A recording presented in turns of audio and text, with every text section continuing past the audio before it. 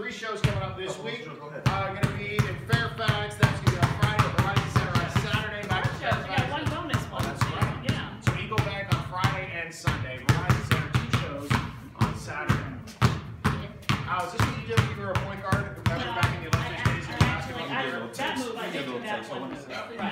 Let me get a little taste. I appreciate it. Now this was Wisdom far. Martin taking over. The team that he coached to a 4-4 record this year. I mean, how do you even learn how to do these things?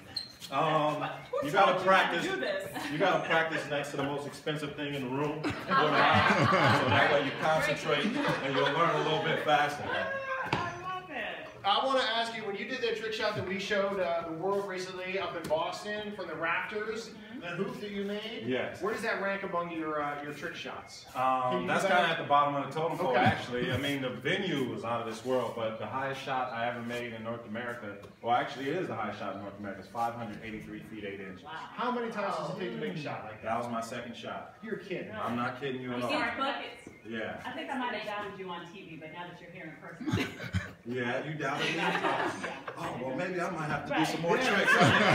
While you do that, we'll remind you again, Eagle Bank Arena on Friday and Sunday, Verizon Center on Saturday, a lifetime of memories. It's always a good show. Thank you, Buckets and Hoops, for coming in. No problem. Thanks for having me. Get one. Can I just get one? Oh, yeah. It's the obligatory. Okay. Don't look at it. Look away like you know what you're doing. Look like you know what you're doing. You see? There it is!